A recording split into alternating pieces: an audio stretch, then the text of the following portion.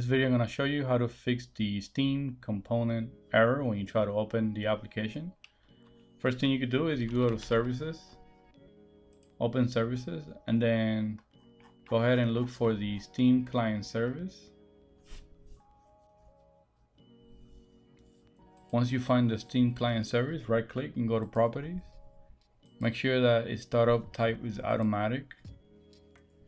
And then under recovery, make sure that all three are set to restart.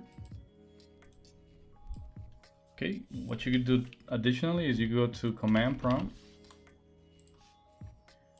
and then open your File Explorer, locate your Windows drive, and locate the location where your Steam application is installed. Mine's in this folder here. And then go to Steam, go to the bin folder, and then you want to copy this path. Then here you want to do the word CD by put a space and then right click to paste, then press enter.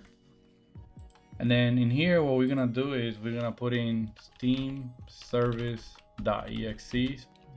followed by a space, / and then the word repair. Press enter. And then you're gonna get that little pop-up up here or a message that says repair successfully. And then you're gonna go ahead and close this. Also, what I like to do is I like to go to the Steam client, right click the client, go to properties. And then in here, you wanna go to the compatibility tab. And then in here, you wanna click run this program as administrator, do apply, okay. And then the last thing that you could do is if you got Windows Defender Firewall, then you could open the Windows Defender Firewall. If it's on, go to Advanced Settings, go to Inbound Rules, right click, go to New Rule, go ahead and go to Program, Next, and then in here go to Browse.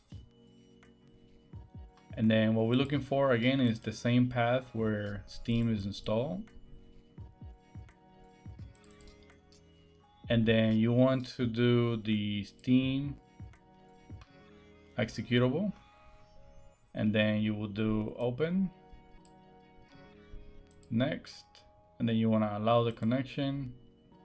You could do it for all three, or if you're not on the public, you go uncheck public, go to next, give it a name,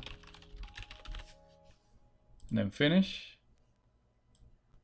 And now when you start Steam, everything should be working.